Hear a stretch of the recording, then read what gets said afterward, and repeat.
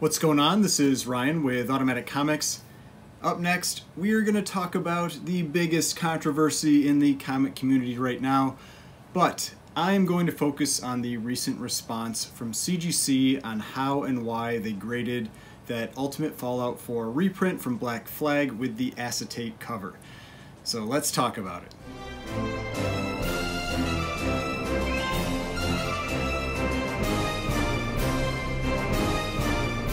Alright, so before we get started, please remember to hit that like button and hit the subscribe button if you'd like to see more content like this.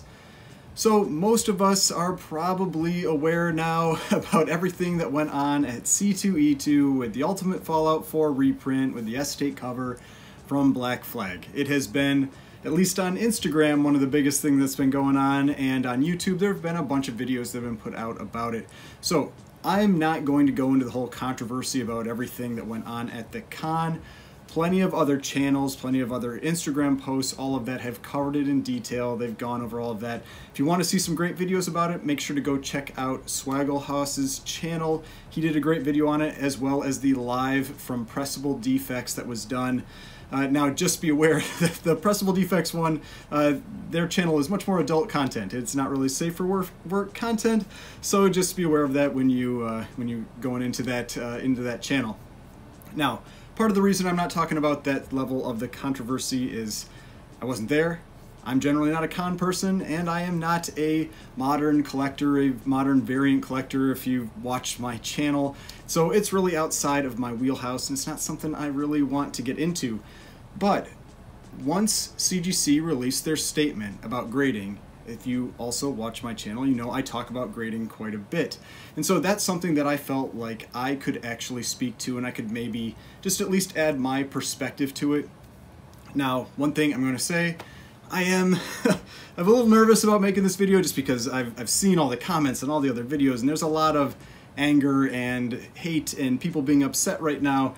So if you put garbage comments into my section, I'm gonna remove them.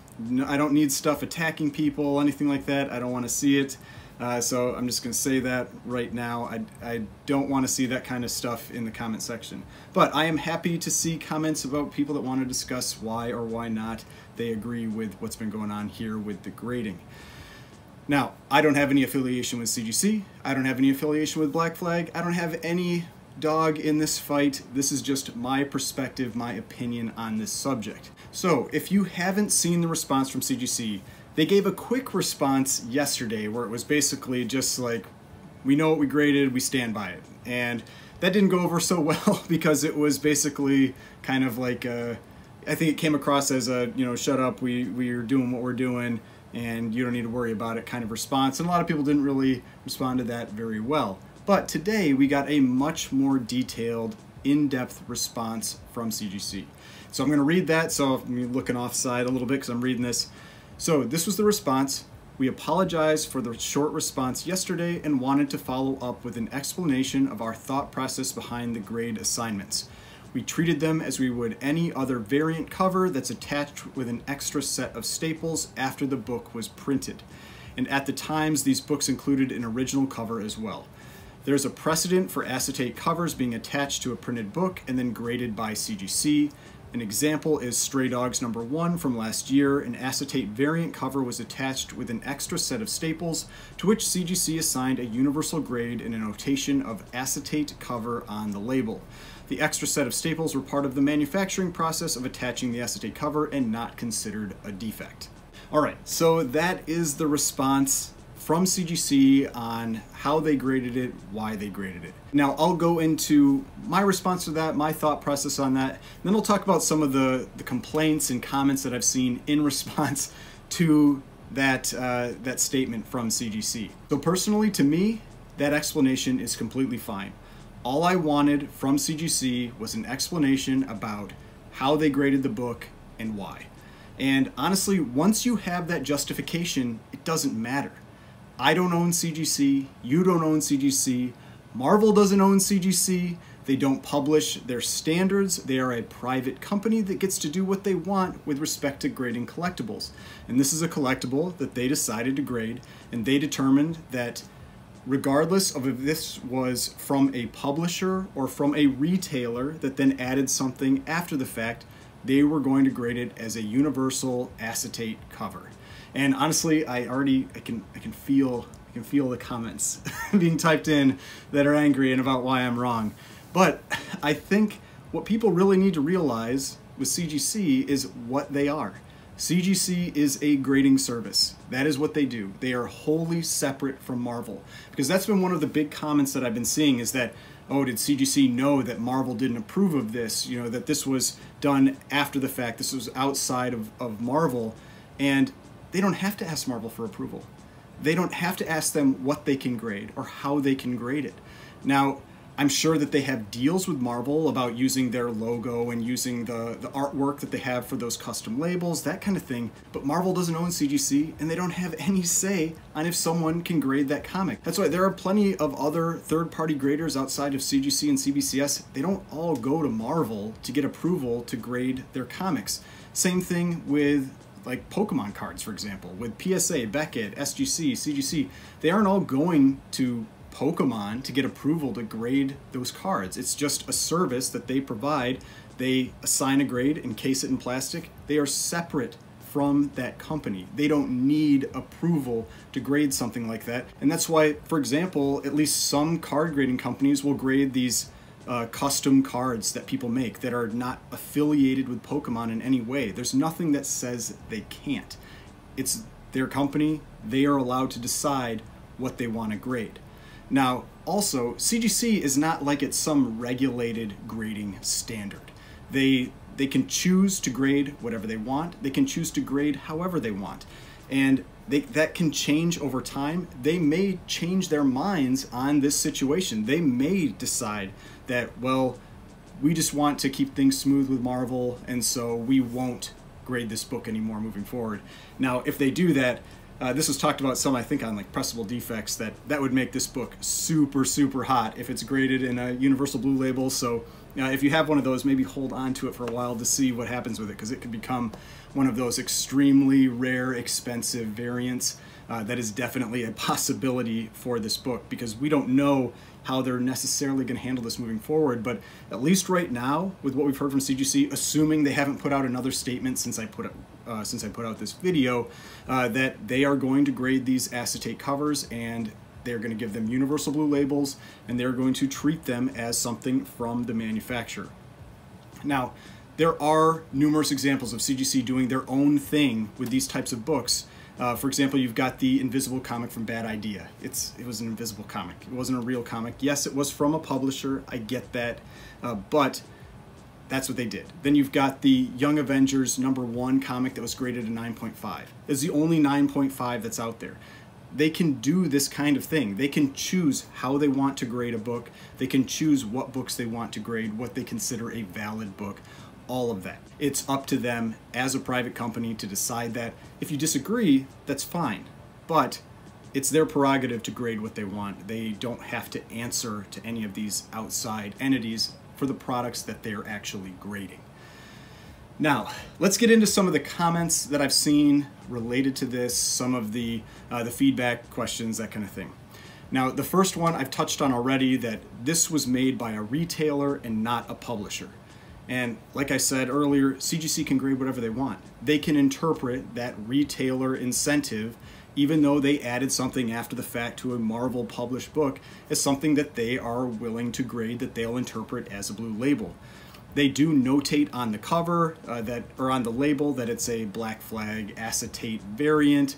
And so honestly, I don't see why that matters. Like, why? It doesn't matter to me if they grade this book as a Universal Blue label. It doesn't have any effect to me on their grading standards, because they've told us how they're grading it and why they're grading it the way they are. If it was something that was hidden and you had to guess and to try to figure out what was going on with that, that might be another story. But they've been very clear about why they graded it the way they did.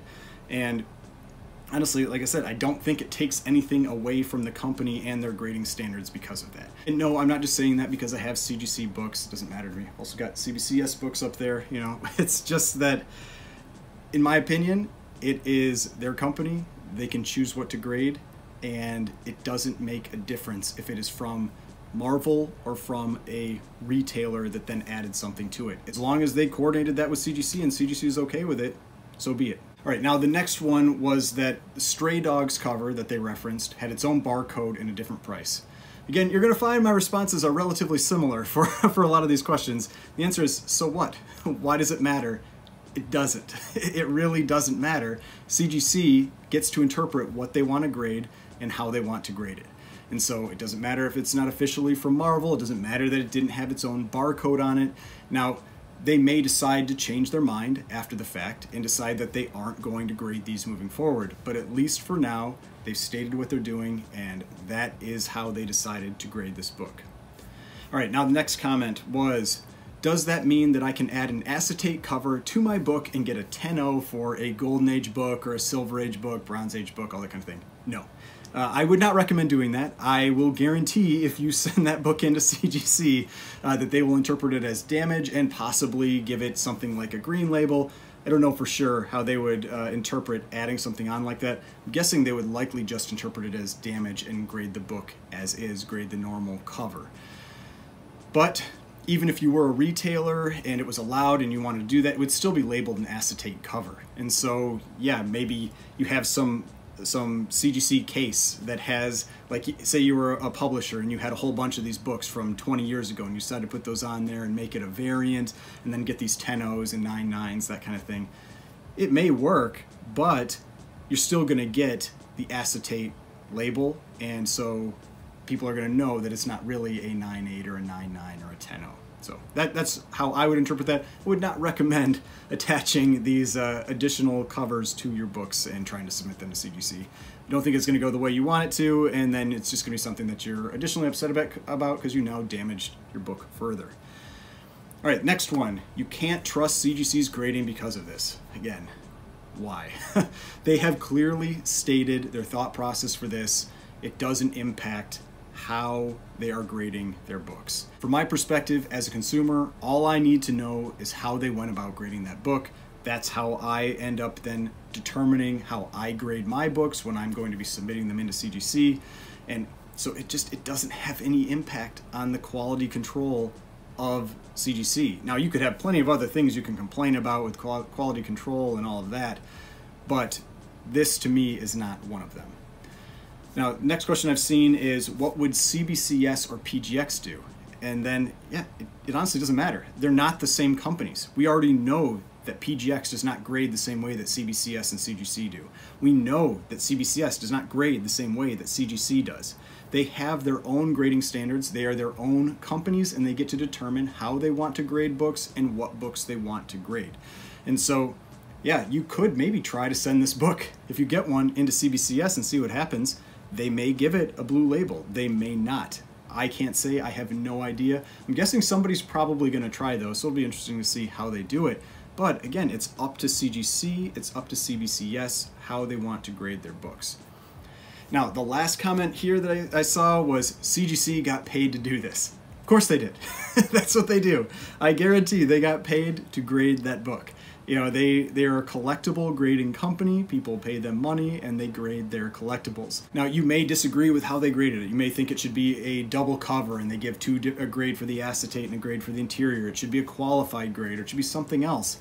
But I don't own that company. I don't own CGC. You don't own CGC. They get to decide how they want to process these books, and they decided that this is a collectible that they want to grade. Maybe they're reading the tea leaves and they're seeing that these acetate covers are something that are going to get more and more popular, and that they want to have that as something that they can grade moving forward because it's going to be another income stream for grading comics.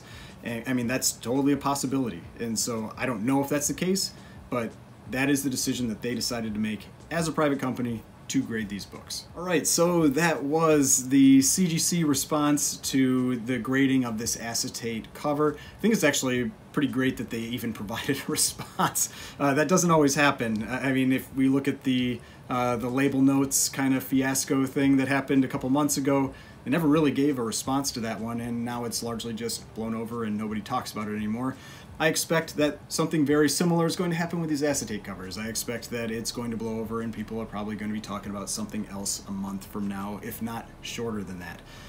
But my personal feeling on this is that it's just good that they gave a response. It helps us know how they're going to interpret those books moving forward. For me personally, it doesn't really matter. I am not really going to be buying acetate cover books, modern variants, the con variants, that kind of thing.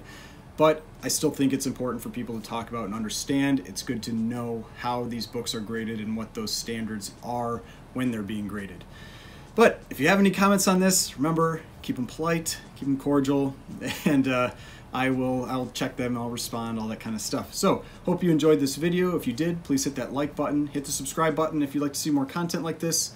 I've got more videos over here if you'd like to watch some of my other videos, and the subscription button right here. If you'd like to subscribe to the channel, I'd really appreciate it, and I will see you in the next video.